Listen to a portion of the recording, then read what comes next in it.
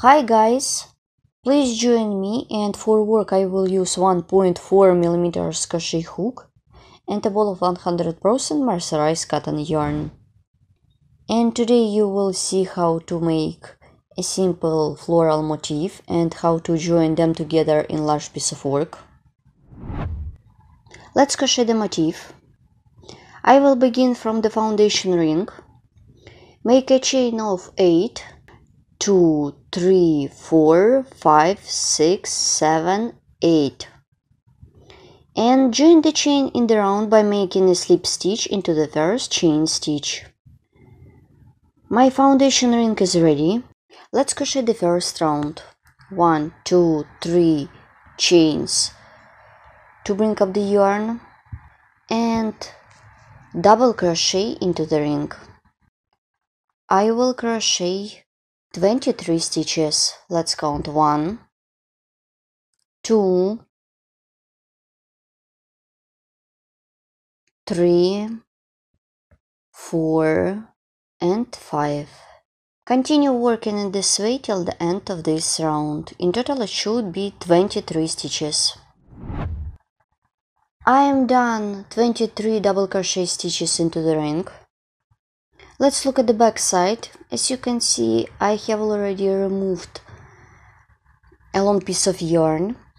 Insert the hook into the third chain stitch at the beginning of this round by making a slip stitch. Round 1 is ready. Let's crochet round 2.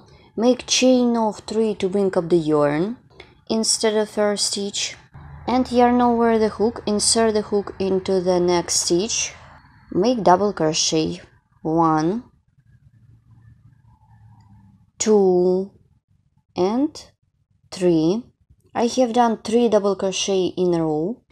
Then chain of 8 for the chain space. 1, 2, 3, 4, 5, 6, 7, 8 chains. Make 4 double crochet in a row. 1, 2, 3, and 4.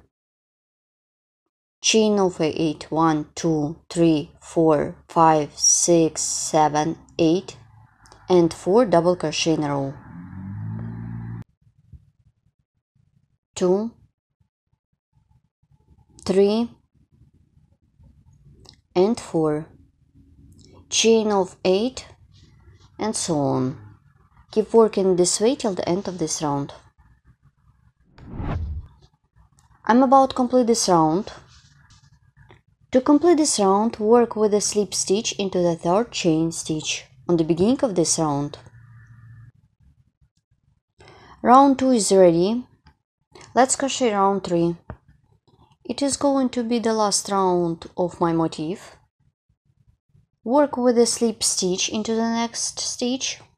Continue, make a chain and single crochet into the same stitch that I did a slip stitch into. Then single crochet through the next stitch. And let's crochet the petals for my floral motif. Work into the chain space. Make 8 double crochet. 1, 2, 3, 4, 5, 6, 7, 8. Then chain of 3 for the chain space. 1, 2, 3, and 8 double crochet into the same chain space. 1, 2, 3, 4, 5, 6, 7, 8. Then 2 single crochet in a row. I skip the first stitch and single crochet into the second stitch. and single crochet through the next stitch. Continue working. Make 8 double crochet into the next chain space. I will start and you will continue with your own. 1, 2, 3, and so on. Keep working in this way till the end of this round. My floral motif is almost ready. Let's complete this round. Insert the hook into the single crochet. Make a slip stitch to secure the yarn by making a chain. And that's it, my motif is ready. I turn the work to the back side and I remove all yarns along the stitches on the back side. My cute flower is ready. You can use it like a separate motif, or it could be a part of big project such as lace, or combine it with another small motif like a leaf.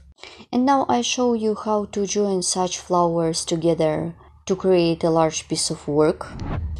As you can see, I have already joined some flowers. I have already joined 6 flowers. Here how they look like when you joined them. Let's look at my current motif.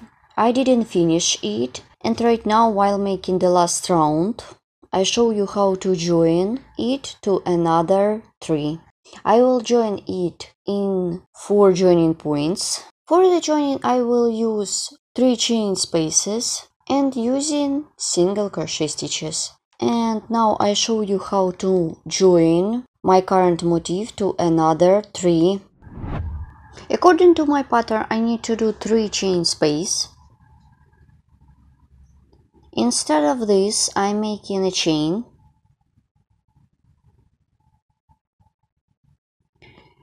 I take the ready petal in another motif.